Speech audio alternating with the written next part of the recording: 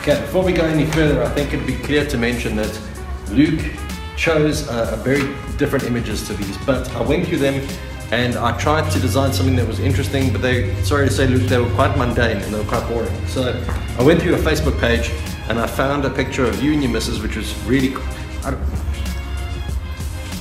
Just in case you guys think her name is your missus, her name is Dara. I'm sorry. I'm so sorry, Dara.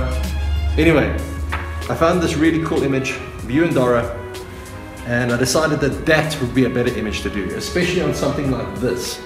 I mean, yeah, to me this would be a lot more impacting and a lot more special. And yeah.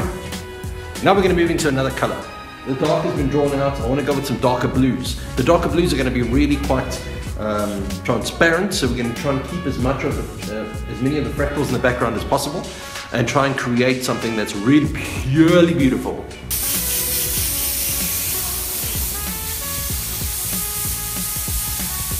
The next part of this fine dining experience will come in the form of a light blue.